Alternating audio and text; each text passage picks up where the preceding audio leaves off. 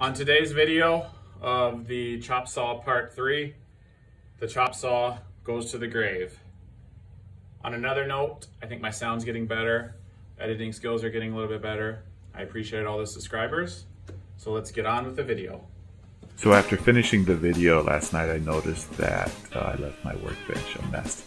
I recently learned a habit from another YouTuber, Bob Benster. I'll put his channel in the description. He talks about having ADD and getting to the habit where you remove your tools when you're done using them. So today I thought we'd start off with a little bit of cleanup.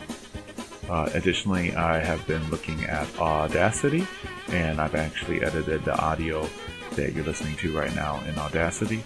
Please let me know in the comments how well I've done. I'm really enjoying this, if nothing else, just for a hobby. It's getting really fun. I hope you enjoy the rest of the video.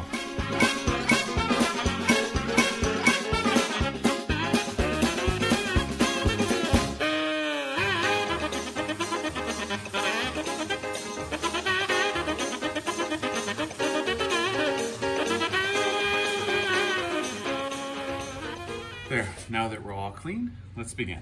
Okay, so I'm gonna start with kind of just blowing everything off with the blowgun.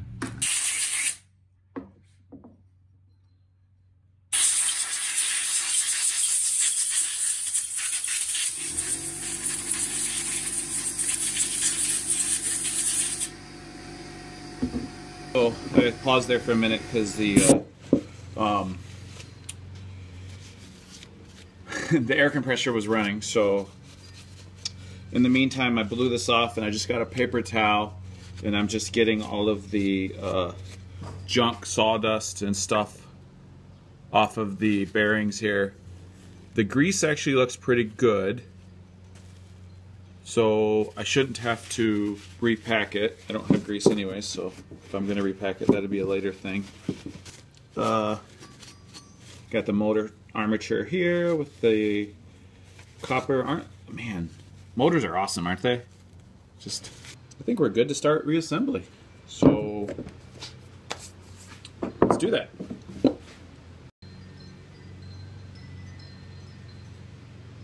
There's nothing that indicates what way this motor goes back in, so I'm not quite sure why it's giving me issues.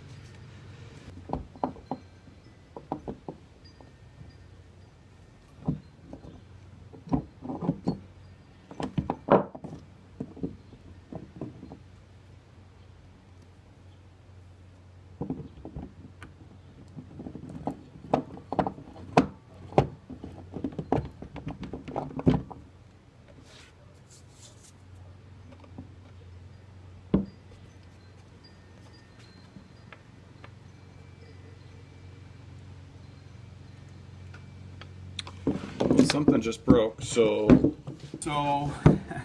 I think what I'm going to name this video is Death of the Chopsaw Chopsaw Part 3, the Chopsaw dies. Because yeah, based on this part here, I don't see me fixing this. Well, hopefully you'll notice on this video that the sound sounds better. I'm learning Audacity in order to work on my sound separate from the video, because as of right now I'm only recording on iPhones.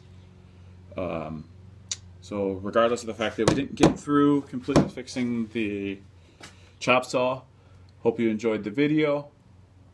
I will have another one out shortly. If you haven't already subscribed, please do so. And I'll talk to you later. Bye-bye.